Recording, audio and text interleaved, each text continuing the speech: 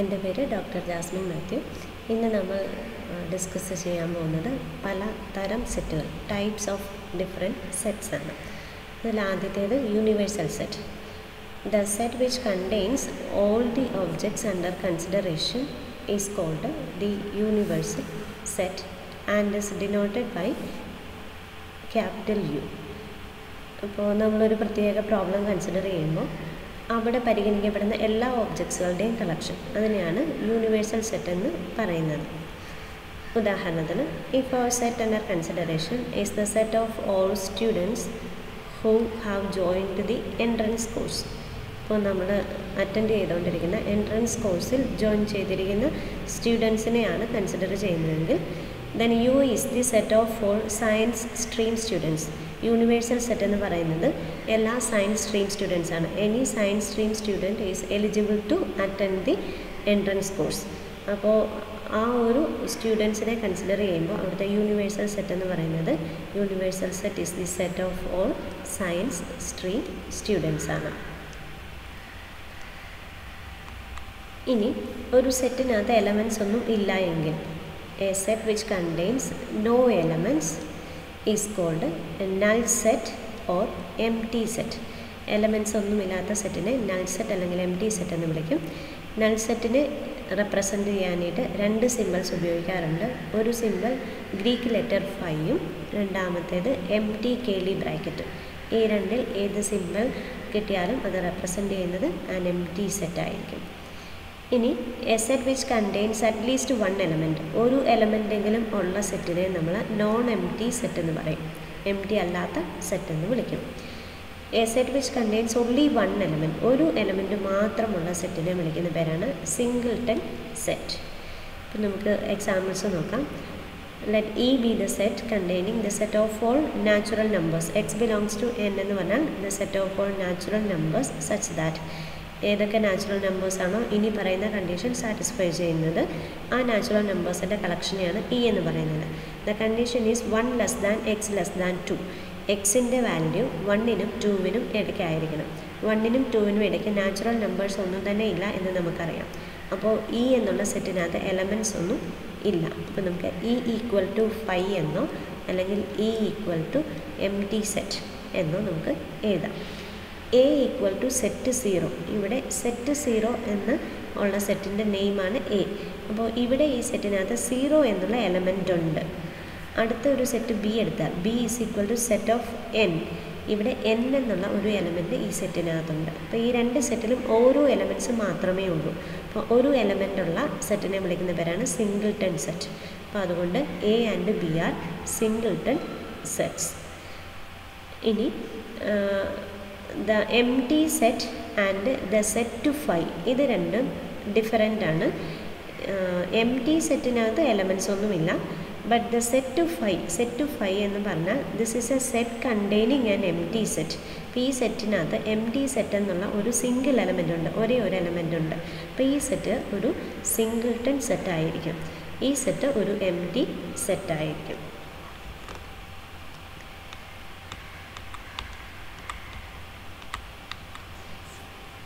ഇനി A set which contains A finite number of elements is called A finite set.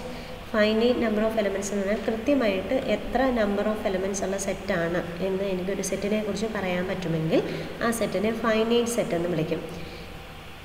ഉദാഹരണത്തിന് set A is equal to 1 2 3. ഈ സെറ്റിനകത്ത് 3 elements ആണുള്ളത് എന്നെനിക്കറിയാം.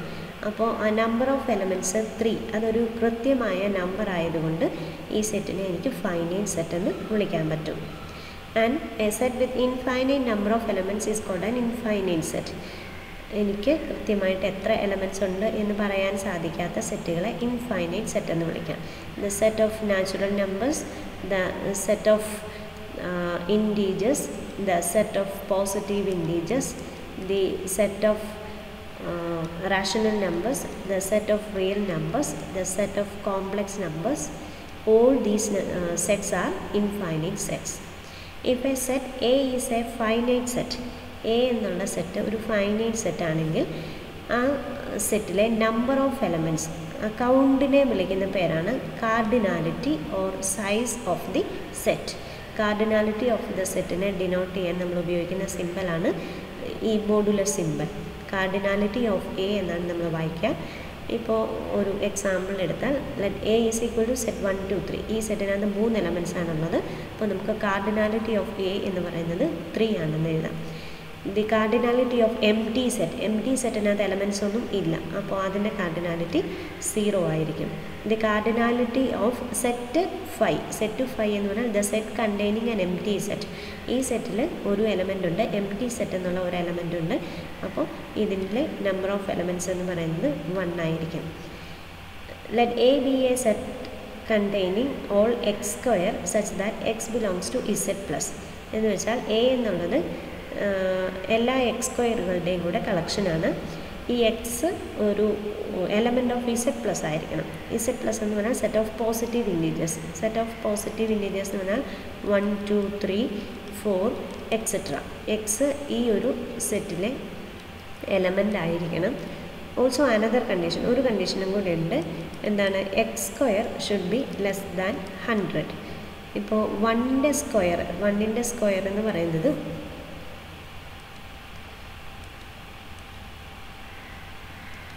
1ൻ്റെ square 1 തന്നെയാണ്. അപ്പോൾ ഈ 1ന് കറസ്പോണ്ടിങ് ആയിട്ട് 1 is an element of A. Then 2ന് corresponding ആയിട്ട് 2 square is 4 is less than 100. Therefore 4 is also an element of the set capital A. ഇനി അടുത്ത എലമെൻറ്റ് 3 ആണ്. 3 square is 9 is less than 100. 9 100നേക്കാൾ കുറവാണ്. അപ്പോൾ 9ഉം എയിലെ എലമെൻ്റാണ്. അടുത്തത് 4 സ്ക്വയർ ഈസ് 16ഉം 100നേക്കാൾ കുറവാണ്. അതുകൊണ്ട് 16ഉം എയിലെ എലമെൻ്റാണ്. ഇങ്ങനെ 9 എടുത്താൽ 9 square is 81 is also less than 100. അപ്പോൾ 81ഉം എയിലെ ഒരു എലമെൻ്റാണ്.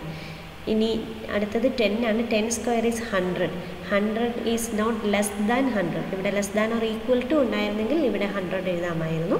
Less than or equal to ഇല്ലാത്തത് കൊണ്ട് 100 does not belong to A. അപ്പോൾ എ എന്ന് പറയുന്നത് the set of all perfect squares which are less than 100. ആ ഒരു സെറ്റിനെയാണ് നമ്മൾ ഈ രീതിയിൽ റെപ്രസെൻ്റ് ചെയ്തിരിക്കുന്നത്. അപ്പോൾ സെറ്റ് 1 4 9 16 25 36 49 64 ആൻഡ് 81 ഈ സെറ്റിനെ തന്നെയാണ് നമ്മൾ ഈ രീതിയിൽ റെപ്രസെൻ്റ് ചെയ്തിരിക്കുന്നത്.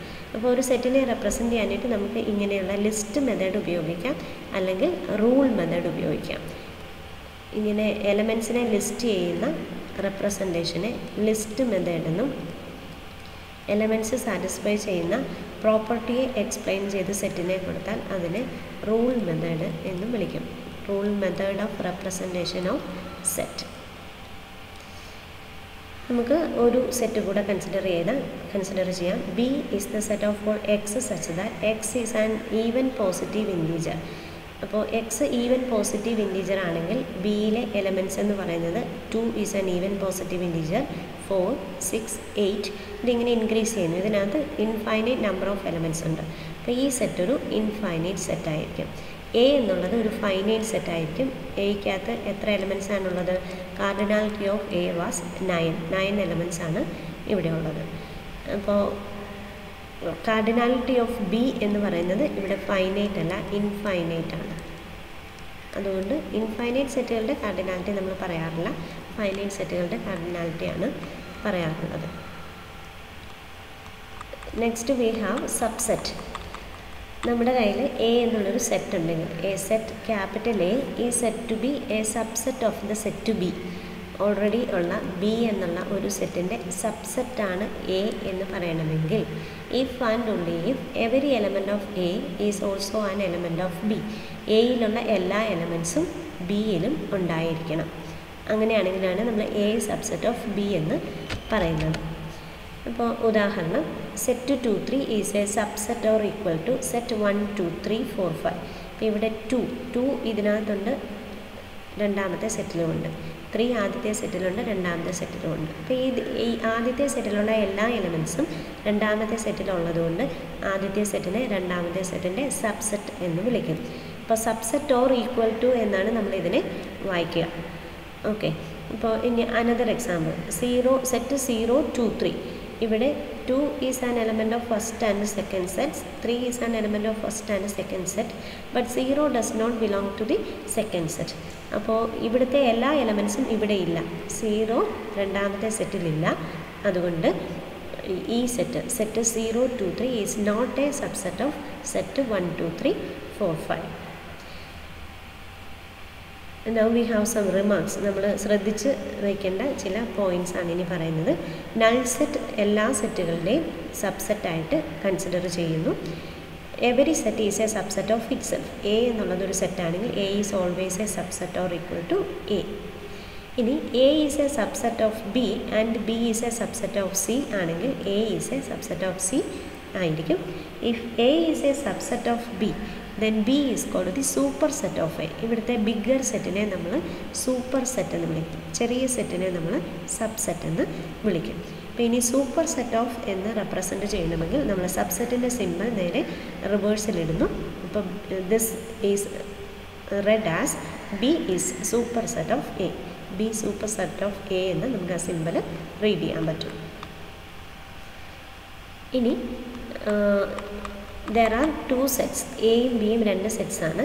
അങ്ങനെയാണെങ്കിൽ A is set to B A proper subset of B. A എപ്പോഴാണ് പ്രോപ്പർ സബ്സെറ്റ് ആകുന്നതെന്ന് ചോദിച്ചാൽ A is A subset or equal to be but A not equal to B. എന്ന് വെച്ചാൽ എ ബിയുടെ സബ്സെറ്റാണ്, പക്ഷേ ഇത് രണ്ടും ഈക്വൽ അല്ല. അപ്പോൾ ഇവിടെ തന്നിരിക്കുന്ന എക്സാമ്പിൾ നോക്കിയാൽ set 2, 3 is A proper subset of set 1, 2, 3, 4, 5 എന്ന് പറഞ്ഞാൽ ഈ 2ഉം 3ഉം കൂടാതെ ഇവിടെ മറ്റ് എലമെൻസും ഉണ്ട്. അതേസമയം രണ്ടാമത്തെ എക്സാമ്പിൾ എടുത്താൽ set 1, 2, 3, 4, 5 is not A proper subset because these 2 R equal. ഈ രണ്ട് സെറ്റുകളും ഈക്വൽ ആയതുകൊണ്ട് സെറ്റ് 1, 2, 3, 4, 5 പ്രോപ്പർ സബ്സെറ്റ് അല്ല. സെറ്റ് 1, 2, 3, 4, 5ൻ്റെ പ്രോപ്പർ സബ്സെറ്റ് അല്ല. ആദ്യത്തെ കേസിൽ അത് പ്രോപ്പർ സബ്സെറ്റാണ്. അപ്പോൾ പ്രോപ്പർ സബ്സെറ്റ് ആണെങ്കിൽ നമ്മൾ എ സബ്സെറ്റ് ഓഫ് ബി എന്ന് മാത്രം എഴുതുള്ളൂ. ഈക്വാളിറ്റി സൈൻ താഴെയുള്ള ലൈൻ നമ്മൾ ഇടില്ല. അപ്പോൾ അതിൻ്റെ അർത്ഥം A should not be equal to B. A subset of be but A should not be equal to B. നമ്മൾ ഓൾറെഡി കൺസിഡർ ചെയ്ത നമ്പർ സിസ്റ്റത്തിലെ